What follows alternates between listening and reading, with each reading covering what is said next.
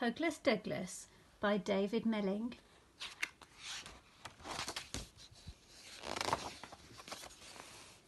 One spring morning, a big yawn came from the back of a deep, dark cave.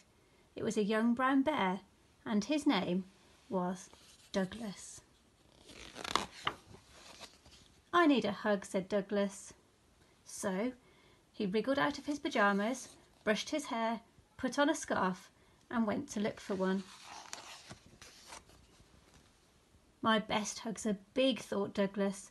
So he went up to the biggest thing he could find, wrapped his arms all the way round and gave it a squeeze. It didn't quite feel right. "Ooh," grunted Douglas, "it's a bit too heavy. Oof."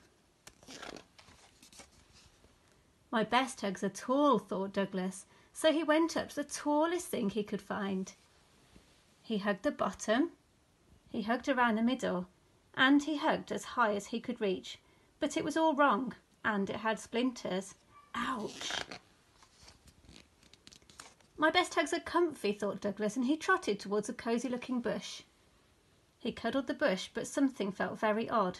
The leaves quivered and trembled and ran away.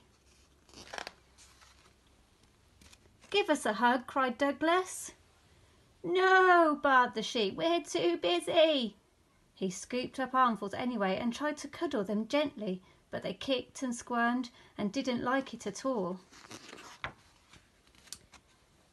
"Poor Douglas, why can't I find a hug?" he said.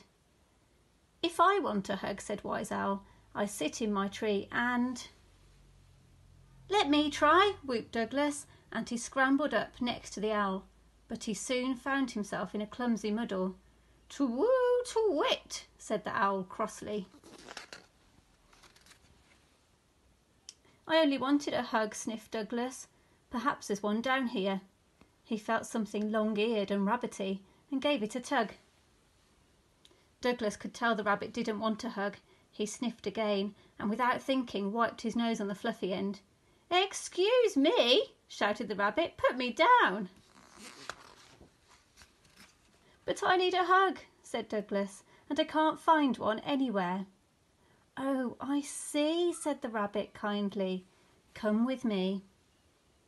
She took Douglas by the paw and led him round and about. At last they came to a deep, dark cave where a sleepy someone was just waking up. Yawn.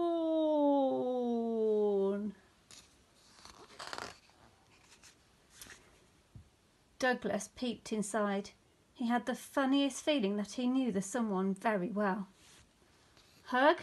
asked Douglas, and he ran as fast as he could towards his mum. "Come to think of it, my best hugs are from someone I love," said Douglas, and he snuggled into the biggest, warmest arms he knew.